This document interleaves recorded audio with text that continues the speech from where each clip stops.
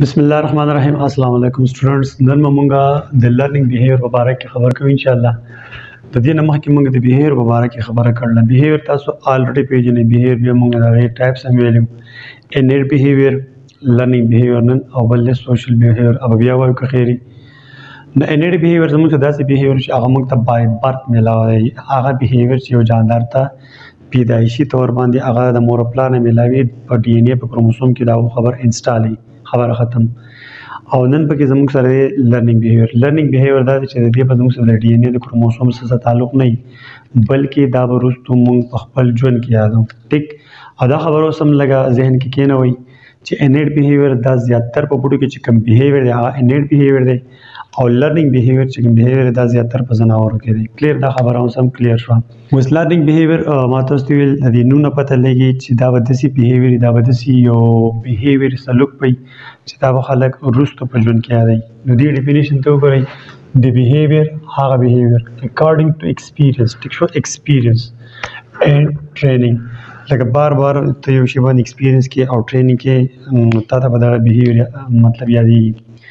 نو دا تا ته بای برت نه دی میلاو بلکې دا به ته ټرینینګ کې دغې لپاره به ځان کړی او یادې وي په یو خاص ماحول کې به. او دا یاد ساتئ چې لرنینګ بیهیویر به زموږ سره په یو خاص ماحول کې د یو سټیمولس خلاف مطلب دغه بیهیویر تا ته یادېږي. د لرنینګ بیهیویر لپاره دوه شیونه کنډیشن لازمي دي. یو ماحول به دغه لپاره خاص یو پراپر ماحول، او په هغه ماحول کې به تا ته یو خاص سټیمولس میلاوي.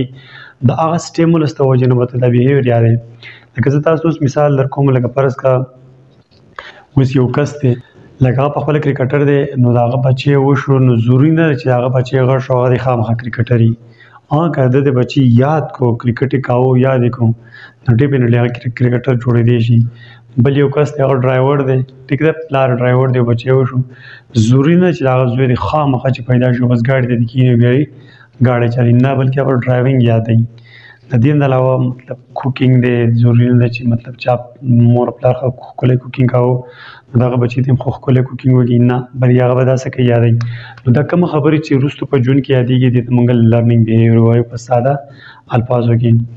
ښه، د دې لرنینګ بیهیویر زموږ سره دلته کې اوس ګورئ موډیفاید وید ایکسپیرینس. ما دا خبره وکړه موډیفاید مطلب دا دی چې په دې بیهیویر کې ته موډیفیکیشن راوستی شي، ترقي پکې راوستی شي. وید ایکسپیرینس که بار بار ته دا کې نو مطلب دا وستا د بیهیویر په ښکلی آلی.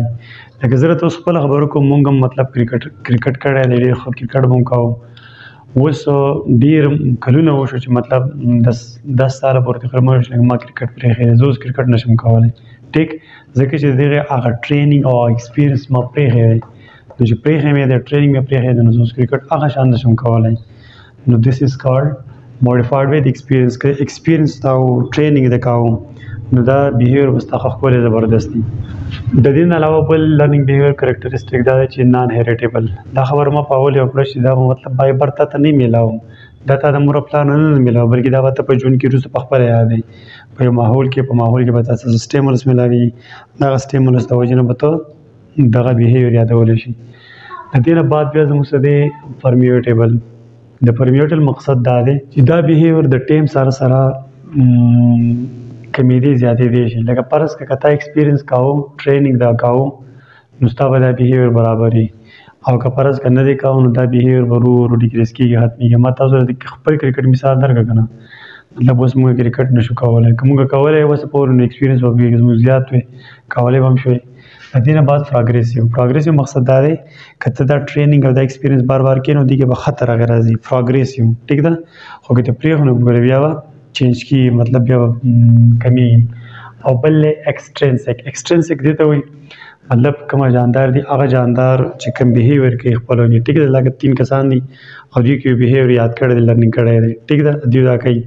او دا موږ د دوی نه جدا کوو. دا بیهیویر ډېر ټایم ونه کړو دا به نه مطلب دې ته به دا نه وي، دا به دې ختمېږي. د دې کې ضروري نه ده چې دې کې به ایبسنټ وي، دغه بیهیویر به په دې کس کې نه وي، لرې کېږي به ځکه نه یې کوي که نه.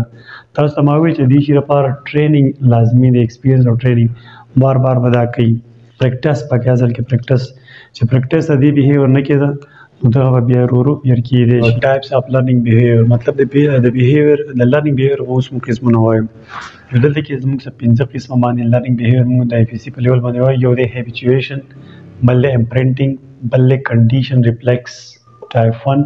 او دې ته موږ classical condition نوم ورکولی شو بل condition reflex type 2 او دې ته موږ instrumental learning هم ویلی شو او بل inside learning ګورئ په دې habituation کې د habituation د habit نه وتې او habit مطلب عادت بدی کې به داسې چلی چې دې کې به یو repeated stimulus به بار یو stimulus چې چاته میلاوېدو نو هغه به د هغه ارګینزم چې چاته سټیمولس میلاوي هغه ریسپانس به کمیږي خو ګوره په اسانه په پښتو کې واورئ پر هیبیچویشن بیهیویر کې به بار ریپیټډ سټیمولس یو ارګینزم ته میلاویږي هغه ارګینزم چې بار دا سټیمولس میلاوېده د هغه چې کومه ریسپانس اوله کې خو به ډېري خو هغه ریسپانس به بار په چې سټیمولس میلاوېده ورو به کمیږي لکه مثال به زه تاسو له طرف فرض کړئ چې په یو لارې روانې او په لارې باندې یو کس چاغو چې لکه ټیک ده نو ته به اوله زه وګورې او بیا روانې بله ورځ یا په هغه ورځ باندې بیا روانې بیا چا وکړه لکه نو ته به بیا هم وګورې په درېیمه ورځ رانې بیا هم په هغه ورځ باندې لکه اواز دی نو مطلب تر دغې د لکه لفظ د دغه ټکي څخه یو قسم عادت شو نو ستا ریسپانس کم شو ته به بیا بار باندې ګورې ته به دا وایې چې مړ دا خو په زړه باندې کس دی لکه وایو مطلب د چا څه بیکاري نو ته به هلته نه ګورې بابر نو ستا په ریسپانس کې څه شی راغی کمی راغی د دې هیبیچویشن بیهیویر په باره کې یو قصه کومه یو زنانه وه یو جینۍ وه د هغې مطلب یو مالدار کورنۍ جینۍ وه او چې د غریبانو خلکو ته واده شوې وه نو هغه جینۍ چې کله هغه کور ته لاړه د خاوند کور ته لاړه نو هلته کې مطلب غوا ګړي بېزې دا خوا دې خوا نو مطلب د هغې د وجې نه په کور کې بوی و نو هغه زنانه چې راغله نو اوله هغه بوی نو هغې ته ډېر زیات تکلیف و ځکه چې هغه په خپل کور کې خو د دې نه و عادت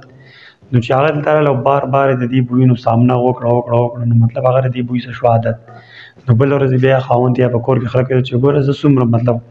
غوړ مخ یم چې زما د راتلو سره ستاسو د کور بویونه ختم شو حالانکه بویونه خو نه ختم بلکې دا اوس عادت شو هغه بویونو سره دا عادت شو نو دغې ته وایي هیبیچویشن اوس دې کې دیو دا خبره کوي لکه دلته زه تاسو له دې مثال د هغو کتاب کې سنیل ورکړلی سنیل تاسو پېژنئ دا ورکوټی غوندې کې ځناور دی که چیرې چینجی غوندې کې دی سنیل ټیک ده زموږ سنیل دی نو دا سنیل فرض کړه ته په یو میز باندې چې پرېږده ټیک ده چې په میز دې پرېښودو دا به درسې روان وي نو د دې ډېر ښکلي په قلار رفتار وي داسې یو ټک دی میز ته ورکړه نو دا به اکدم ودرېږي ټیک ده دا چې ودرېږي دا به بیا روان شي نو ته بیا میز له ټک ورکړه ټیک ده نو دا به بیا ودرېږي نو ستا دا ټک دا سټیمولس دی او د دې سنیل یا د دې چینجي دا ودرېده دا ریسپانس دی که نه نو اوله کې د دا ریسپانس ټیټ و مطلب ټک او دا ودرېد بیا ټک بیا ودرېد خو په درې پر ټک نو دا بیا ودرېږي خو داسې لږ شان به ودرېږي بیا روان شي بیا ټک بیا به هم لږ بیا خو که بیا ته ټک ورکړې دا اوس د دې څه شو عادت اوس دا میز مات هم که خو دا به نه ودرېږي دا به خپل رفتار مخکې جاري ساتي نو this is called habituation سنیل په میز دې پرېښو د دې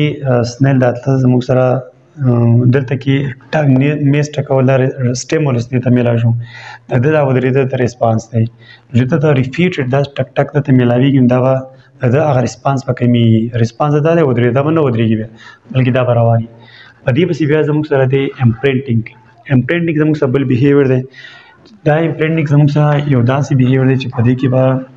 یو نیو بورن جاندار نه جاندار لکه زناور دی نه پیدا شو نو دغه ټایم پیریډ یو په دې ژوند کې یو خاص پیریډ چې هغه پیریډ ته موږ سینسیټیو پیریډ وایو سینسیټیو پیریډ کې دیو داسې خبرې یادوي خاص خبرې یادوي او دا یاد ساتئ چې په امپرنټینګ بیهیویر کې بدلته کې دوی مووینګ آبجیکټ فالو کوي مووینګ آبجیکټ چې یو شي حرکت کاوه نو دوی به په هغه حرکت شي پسې روان دي لکه فرض دلته تاسو ویم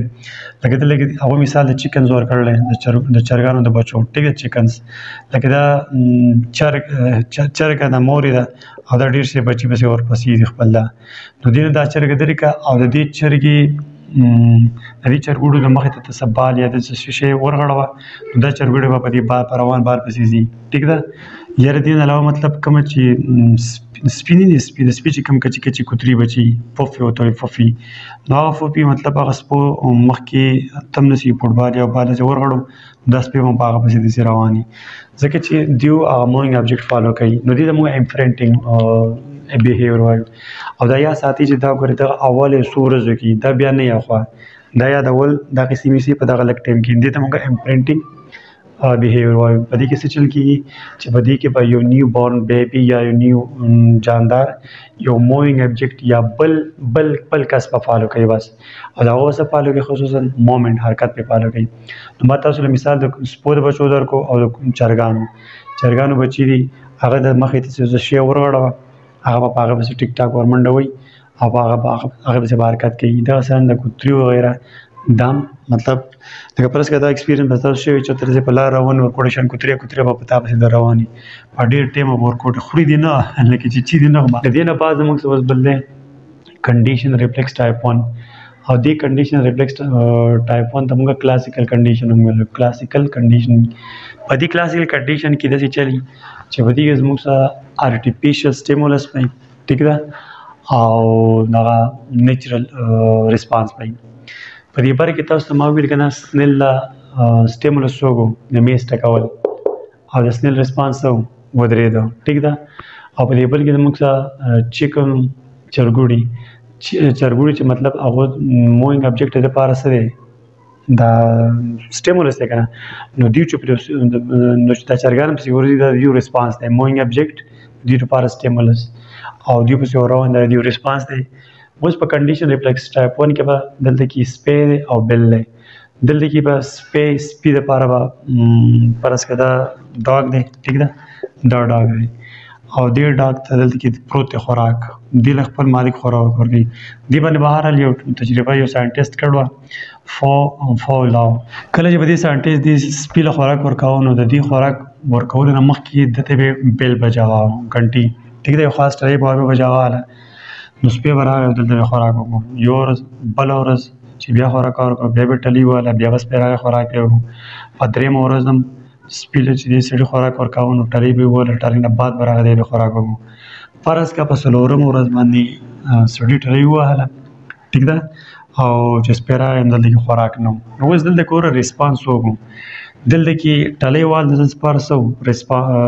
سټیمولس وکړو. ټلۍ وهل د لپاره څه دی سټیمولس. اصل کې سټیمولس ورې دلته کې زموږ خوراک دی فوډ اصل کې سټیمولس دی خو دا سپی د دې عادت شو اصل کې اوس خبره یاد ساتئ په دې ځان پوهېږئ دا سپی د دې ټلۍ وهلو د عادت شوی دی چې یاره ټلۍ ووهله بهر ما ته به بار بار خوراک پروت وي. نو ګوره سپي چې خوراک اولې کې لیدو نو په خوله کې به دغه اوبه راتلی که نه سلې وه لاړې به پکې راتلی. نو مطلب دلته کې اصل زموږ سټیمولس خوراک و او د سپي ریسپانس او دلته کې د سپي ریسپانس دا چې د په خوله کې لاړې راشي. نو دلته کې څو ورځې دا قصه وشوه نو بیا په اخر کې په څلورمه ورځ باندې فرض کړه خوراک نشته او د خوراک ورنه خو دې ته مخکې ټلۍ وایي که نه نو چې دې سړي بیا ټلۍ ووهله او سپی راغی خوله دغه کې خوراک ورته نه و نو د بیا په خوله کې لاړې راغلی دي. نو دلته کې یو آرټیفیشل سټیمولس او کم نیچرل ریسپانس یو آباده کېده. دا دغه خبره شو. په دې کې اوس خبره څه شو ډیفینیشن څه شو چې په دې کې یو کس ته به یو آرټیفیشل سټیمولس میلاویږي او هغه به ټیک ټاک نیچرل ریسپانس شو کوي. نو ما تاسو له مثال د دې سپي درکړو دې آرټیفیشل سټیمولس ګنټي وه او ډاګ به ریسپانس شو کوه. اوس ریسپانس د سپي په خوله کې به لاړې راتلی. اصل کې دا لاړې راتله خو د خوراک د وجې نه اولې کې راتلی خو چې دا بار ریپیټ شو دا سټیمولس میلاوېدو نو په اخر ورځ په دې تجربه کې بیا خوراک نه او سپي چې وکړو د سپي په خوله کې بیا لاړې راغلی. د دې مطلب دا دی چې دې سپي ته دا پته لګېدله چې ټلۍ کله ووهلی شي نو مطلب ما ته به خوراک میلاوېږي. نو بس هغه آرټیفیشل سټیمولس د وجې نه ده ته هغه ریسپانس د شو په ده پسې اوس بل دی د کنډیشن ریفلیکس ټایپ 2 دا بل دی او دې ته موږ بل نوم څه ویلی شو دې ته موږ انسټرومنټ لرنینګ وایو. په دې کې به څه چلي په دې کې به یو ارګینزم هغه بار ټرای کوي او د هغه نه به غلطي کېږي ټرای به کوي او غلطي به کېږي او په هغه ټرای او غلطیانې کولو کې به اخر هغه چې څه دي هغه به هغه یاد کړي. لکه فرض کړه دوی مثال دلته ورکړی دی د کیټ د پوټ او د لیور. لکه فرض کړه دا زموږ یو پیشو دی وږی پیشو دی تباه برباد دی سم ډول کې نه دا پیشو دی او دلته کې دا پنجره ده په دې پنجره کې دا پیشو بند دی او دلته پکې فرض کې یو خاص ګیټ دی دا خاص ګیټ دی او په دې ګیټ کې یو خاص څیز لګېدلی موږ به ته کونډه ووایو دوی ته لیور وایي که دا لیور ته ټچ کړي نو دا لیور به کته راولېږي دا ګیټ به کولاو شي پیشو به بیا بار ته راوتی شي. او دلته دې ساینټیسټ بار خو ښکلی مزدار خوراک یې ښودی دی او پیشو خو آلریډي وږی دی چې وږی دی دا پیشو خو وږی دی د وړوکي لاس مطلب سم لیونی شي نو کله به دې دیواله راغړېږي کله به دې له کله دې لاس زیو راځي خو بهرحال خوراک پسې ورتلی نه شي لنډه خبره دا ده نو داسې تاویږي راتاویږي او ډس په غلطۍ کې دا پیشو راغی او دې لیور له غوږ یې راوغړېد سر یې راوغړېد خپه یې ورله راوغړېده ټیک ده نو دغه لیور راولېد او ډس ګیټ کولاو شو او پیشو راغی دا خوراک یې وکړو دس از ټرایل اینډ ایرر یا انسټرومنټل لرنینګ هم دې ته ویلی شو نو د اوله مطلب دې خوراک پسې راته خو نه څه داسې نه شو کېدی چې راوتی نو دلته کې دا دې لیور له دې راوغړېد دا کولاو شو زه تاسو ته دا خبره کوم فرض که اولو چې کومه تجربه کې چې ده باندې فرض کې 20 منټه لګېدلي نو بل ورځ کې دغه پیشو وږې دلته دنده کېنوه دلته دا لیور پسې بند کړه او دا خوراک ورته کېده نو کېدی چې دلته پیدا په دې دویمه ورځ باندې 10 منټ والي ټیک دغه ته څه نه څه یاد کړه چې یاره دې طرف باندې زه وتیم او دلته راغلی موسیقي څه شوه ډز نو به دې دیواله دیواله به نه ځي بلکې دلته به راځي دلته به ځان راغړی نو بیا اوس زه غوږ پوزولی کې نو بیا ورکولاو شم بس خوراک یې وکړم په درېیمه ورځ د 10 منټه 5 منټه راته شي بیا به هم دلته راځي بیا به دې ځای له خاص راغړي چې د دې ځای نه زه راوتی یم دس از کارډ دا کنډیشن ریفلیکس ټایپ 2 یا انسټرومنټل لرنینګ او په دې دا تجربه موږ په کیټ پوډ په لیور باندې کړله ټیک ده چې دا یو غلطي په بار کېږي او دا غلطۍ سره به هغه ریوارډ او هغه څه چې دی هغه ورته میلاویږي ټیک د دې نه بعد بیا زموږ سره اخري چې کوم دی انسایډ لرنینګ د انسایډ لرنینګ مقصد دا دی چې په دې کې به یو ارګینزم یو جاندار به عقل استعمالوي د عقل په بنیاد به دا یو دغه یادېږي دلته به یو بیهیویر یادېږي لکه دلته پکې اصل خبره دا ده چې دا به خپل سایټ نظر عقل استعمال به کوي سوچ به کوي او بیهیویر به ورته یادېږي لکه دلته اوس دیو بله تجربه کړې ده دا تجربه ده ټیک ده دا چمپینزي دی چمپینزي ټیک ده چمپینزي تاسو پېژنئ او دا چمپینزي یې وږی ده په دې چت یې وتلته کې باره په دې چت باندې ورته یو کیله ځوړنده کړله نو دا چمپینزي دې کیلې ته نشي ورسېدی چې نشي ورسېدی نو دلته کې یو ساینټسټ ورته دلته کې ډېر ښه صندوقچې ایښودي دي داسې باکسز یې ورته ایښودي دي نو یاره دا دلته نشي وګرځېدی نو دا چمپینزي لاړ یو باکس یې راوړ ټیک ده دلته یې ودراو نو دا په دې ودرېد بیا هم نه ورسېد نو بل یې راوړ چې بل یې راوړ بیا دې په دې ودرېد بیا هم نه ورسېد نو درېیم یې پسې هم راوړ چې درېیم یې راوړ نو چمپینزي په دې درېیم باکس کې ودرېد نو دلته ورسېده او ځان یې هغه څه شی دی دا کیله راواخېسته ویې خوړه ټیک ده نو دې دا خبره په څه باندې ده بلکې دلته عقل استعمال کړه سوچ وکړو چې یاره که زه دا نقشې دلته کښېنم نو کېدای شي زه به دې ورسم په دې ډول شابه نیمه څه کېښو بیا اوس هغه بل هم کېښو نو مطلب اخر کېدې ته ورسو کیله راواخېسته ویې خوړه نو دا زموږ سره د لرنینګ بیهیویر ټایپ شو په ساده پښتو کې ورته بیا وګورئ لرنینګ بیهیویر هغه بیهیویر چې هغه ورته په ژوند کې د ژوند مطلب د پیدا کېدو نه وروسته په ژوند کې یادوي ټیک ده هغې لپاره به یو ماحول په ماحول کې به یو خاص سټیمولس وي دغه سټیمولس د وجې نه ورته دا بیهیویر یادېږي او دا خبر یاد ساتئ چې زموږ سره چې کوم لرنینګ بیهیویر دی مطلب دا نان هیریټیبل دی دا د مور او پلار نه بچو ته نه منتقل کېږي بلکې دا به دې په خپل یادوي ما تاسو له مثال درکړم که فرض کړئ یو کس کرکټر دی نو ضروري ده چې هغه بچی دی چې کرکټر شي کېدای شي خدای پاک دغه نه غټ تعلیم جوړ کړي او غټ ساینسدان دې جوړ کړي یا مطلب غټ ډاکټر دې جوړ کړي هغه ته لرنینګ په خبره شي دا ماشوم څه لرن هغه جوړېږي کرکټر باندې جوړېږي که فرض کړئ کرکټ یاد نه وي ټیک د خپل پلار هم بیا ته کړئ که کرکټ یاد او بل ماډیفاید وذ ایکسپیرینس دا لرنینګ د ایکسپیرینس سره سره مطلب ماډیفاید کېږي ترقی پکې راځي بهر شارټ کټ خبره دا ده چې دا بیهیویر مطلب په ژوند کې وروسته یادېږي دې لپاره به بیا ایکسپیرینس او ټریننګ زیاده یادېږي تاسو ته ما بیا دې ټایپس ویل ټایپس دغه پنځه قسمه دي هیبیچویشن په دې کې به یو ریپیټډ سټیمولس یو جاندار ته میلاوي هغه سټیمولس ریپیټډ سټیمولس د وجې نه د هغه جاندار هغه ریسپانس به کمیږي ما تاسو له د سنیل مثال درکړم بیا د امپرنټینګ کې د چیکنز یا د سپو د کچو بچو بل د کنډیشن ریفلیکس ټایپ 1 د کلاسیکل کنډیشن هم ویل ډاګ بیا له فوډ باندې د تجربه وکړه بیا د کنډیشن ریفلیکس ټایپ 2 دې ته موږ انسټرومنټل لرنینګ هم ویل شو په کیټ فوډ په لیور موږ دا خبره وکړه او بل انسایډ لرنینګ په چمپینزي بنانا په باکسز موږ دا تجربه وکړه نو زه امید کوم تاسو به په دې ټاپک پوه شوي انشاءالله په بل لیکچر کې په خیر سوشل بیهیویر ډسکس کوم تھینک یو الله حافظ